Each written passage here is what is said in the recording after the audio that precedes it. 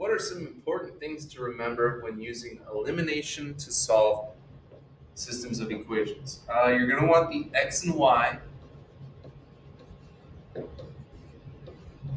on the same side of the equal sign. And you're also going to want them matched up.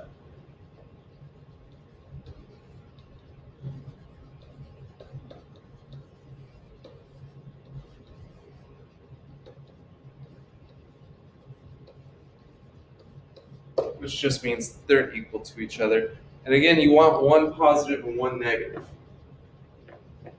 So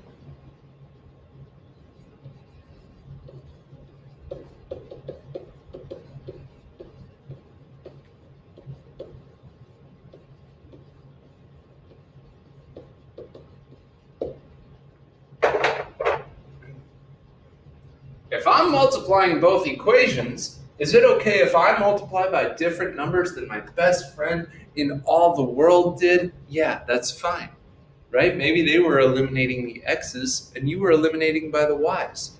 Or like that previous example with the 10x and the 15x, maybe they used 10 and 15 and you used 2 and 3. That's fine. Yeah, dude. So far, which method do you prefer? Graphing, substitution, or elimination? That's totally up to you. To me, I like elimination. It just goes quickly. But that's up to you. Now, next time, we're going to practice all word problems with these. And believe it or not, setting up word problems for the systems of equations, one of the easier word problems to set up. So, fear not.